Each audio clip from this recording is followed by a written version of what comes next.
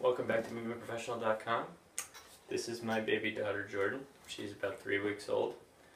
So this is my second child, and being a father of two, I've learned quite a bit about some of the body mechanics that go into being a dad, and some of the pitfalls that can lead to injury. So I want to do a quick video on carrying and picking a child up and having to spend some time changing diapers, doing things where you have to be in a forward lean for a while, and just kind of reiterating some movement positions that are that lead to good body mechanics and prevent injury.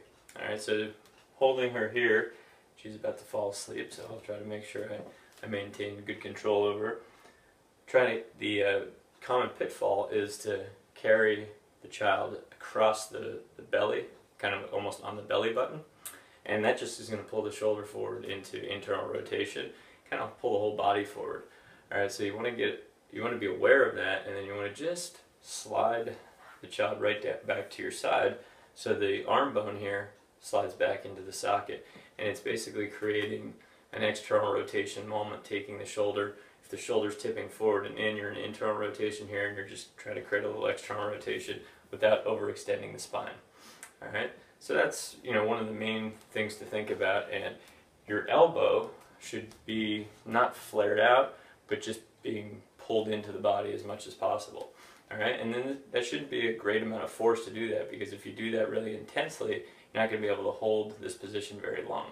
Alright, so that, step two then would be, don't always carry the child on one side. You may have a dominant side, but it is helpful to be skilled in different positions.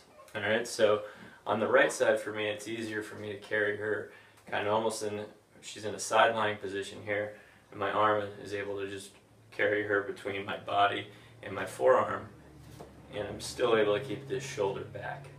Alright, so I can be active, I'm under control with her. If I need, I can take my other hand, but I'm pretty comfortable in this position, just holding her like this, and I'm able to sway her if she needs to be soothed. Alright, and my shoulder is comfortable, kind of in the line of gravity, in a good posture, not pulled forward here. Alright, so pretty straightforward. Just make sure that the shoulder's not pulled forward, make sure that the baby's not coming across midline, but staying more kind of on the holster on the side.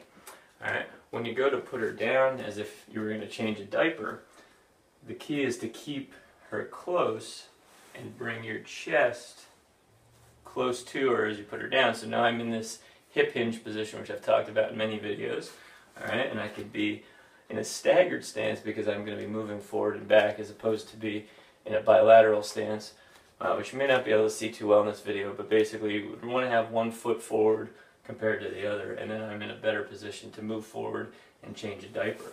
When I pick her up, I want to again scoop underneath and get my both forearms underneath her, bringing myself very close, and then I can pick her back up and then put her into a lower position. I'm again going into this staggered hip hinge to pick her up in and out of that.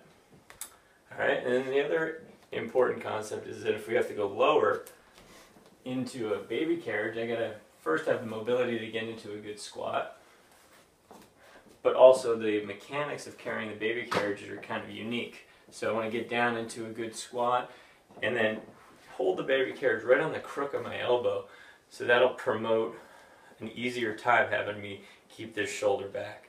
Alright, so I gotta get strong here, and I want to make sure that the palm is up, not down, because that's going to promote internal rotation again of the shoulder, which is an impingement position here. Alright, and I want to be easily able to change sides. Again, shoulder up and back. Alright, so for some men this seems like kind of a rough position to be in, because it's almost like a woman carrying a purse. But I'll tell you, it keeps your shoulders a lot healthier, so I could care less what it looks like. Alright, so I want to just think I'm keeping my shoulders back the whole time. So carrying anything, but specifically when you're a parent and you have to do a lot of carrying, it's just a good opportunity to work on scapular stabilization. It's the way I like to look at it. So always building stabilization as a parent. I love the opportunity to get a workout in with just being a dad. See you next time.